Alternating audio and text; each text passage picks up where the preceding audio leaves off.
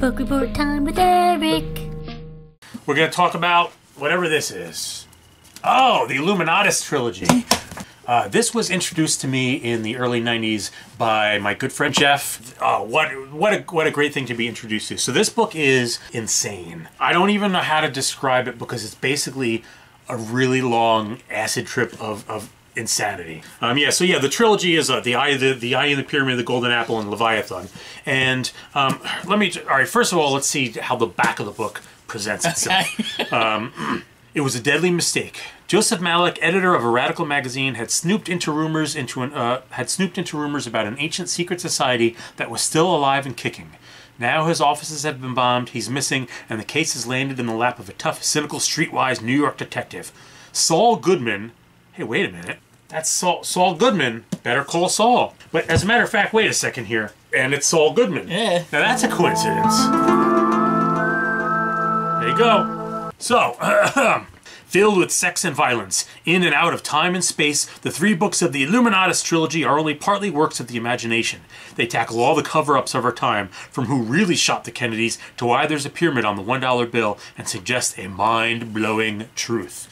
Now, that presents itself as if this is a serious book about serious conspiracies and so on, and it... not really. The book is really wacky and really zany, and it takes all these insane conspiracy theories and this idea of like the Illuminati secretly ruling the world, and like the assassination of JFK and Atlantis and all this stuff, and it sticks it into this insane blender of like drug trips and conspiracies and terrorism and all this stuff into like this into this really strange ride, but it's entertaining the entire time through. It's pretty thick. Well, that's a trilogy, right? Yeah, it's a trilogy, all in one. And it's really, now I have to admit, I haven't read it in years. Right. It's been a long while. So what I would think about it today, I don't know. But I've read it I think 3 times. So clearly. If you've read it 3 times. Yeah. Look, and there's some weird. Oh, that's funny. That there's some sort of. I mean, I would say take Kurt Vonnegut, dose him up with more acid than a human being can handle, send him on a road trip with Jack Kerouac, and then plunge them into like a science fiction conspiracy story written by Philip K. Dick, and make it the length of The Lord of the Rings, and that's Jesus. That's this. But the narrative is not particularly important, and there are times when it veers off the rails and goes into like these side things, these side tangents that have not much to do with what had been going on. And who wrote it? Robert Shea and Robert Anton Wilson. I'm not familiar with Robert Shea's other work, but I have read some other stuff by Robert Anton Wilson, including a sort of a unofficial sequel to this. I think was it Mask of the Illuminati? I'd have to go in the back and pluck some of the other ones out. As a matter of fact, let me do that real quick. Hi everybody. I'm back. Just head to the library.